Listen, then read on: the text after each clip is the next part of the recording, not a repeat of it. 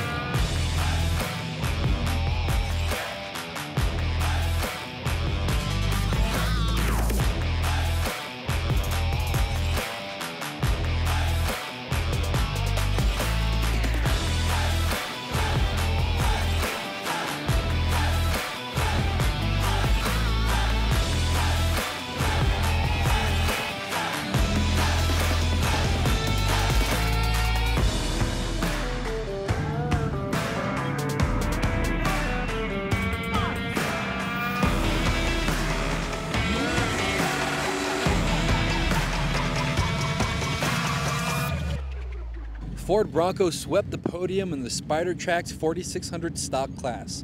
Ford Performance drivers Vaughn Giddens Jr. and Loren Healy claimed the trophy as Giddens drove the desert portion and Healy took on the rocks.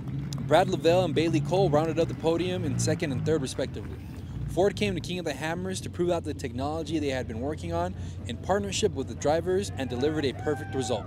Well, I think, Ford Performance, we come out to win. So, that's what we hope to do here is bring the truck and, get the Bronco to the top of the podium. So that's what we want to do. But by no means is that an easy feat given how tough the class is, how experienced these guys are. This is the first one we built for this, and the first one we worked with our partners on this. And it's not easy by any means, but that's our goal to come here to do it for Performance. We need to win. Although they made it look easy, this victory proved the strength of the drivers paired with their machines. Turkey Claw has proved troublesome for most drivers and almost cost these drivers time. They managed to push through it and hit high speeds in the desert. Giddens brought back the Bronco in perfect conditions to Hammertown as the drivers switched. With Healy behind the wheel, coupled with the Broncos' performance, the rest of the field watched as he crawled to the top of the podium.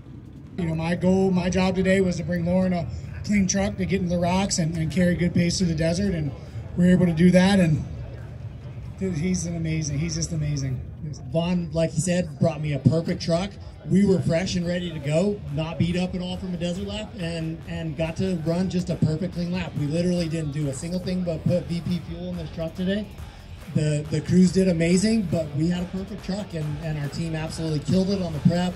I couldn't be more proud and grateful for our team.